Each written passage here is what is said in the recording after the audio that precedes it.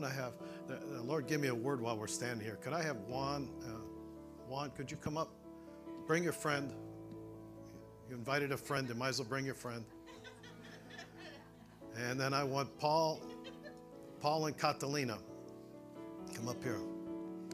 I want you to face the camera. I want the world to see entrepreneurs that are going to eventually be a significant.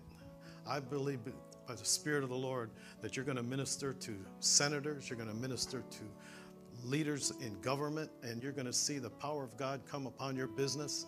And God's going to say, son, I've multiplied that business for you exceedingly abundantly above all that you would ever ask or think, because I know that I've got your heart, and I know that you will not go astray with the increase of productivity. And I'm just saying, Juan, you've had it in your heart all your life that God says, I'm going to make you the businessman who has an anointing. It's not a preacher who does business, but a businessman who can preach. So God's going to put up and stir up within you a teaching element, and he's going to bring it to pass. But these are your future entrepreneurs. They're going to move mountains for the kingdom, and they're going to advance the cause of the kingdom in the days ahead. And I'm sure there's many more in this room, but they no sooner walked in the room and I just saw God saying, this is going to be the time and the season.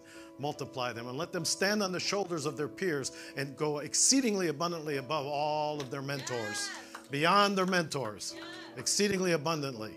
And I just hear, Juan, God's bringing a businessman into your life that's going to be a chief mentor for a season.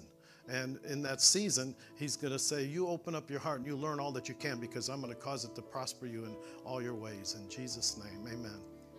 Amen. Amen. And the Lord just says, you have a quiet spirit like Sarah of old, and that it's an arraignment of beauty.